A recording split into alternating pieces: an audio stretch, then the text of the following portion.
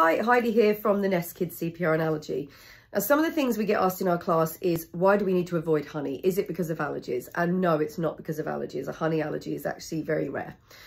So the avoidance of honey under the age of 1 is because of infant botulism. So botulism is actually like a bacteria that can sit and multiply in the gut, and it can release toxins that affects the baby's nervous system. Now, under the age of 1, their gastro system is very immature and it can't deal with these toxins. So that's why they leak out, and it really affects their nervous system, which can make them seriously ill.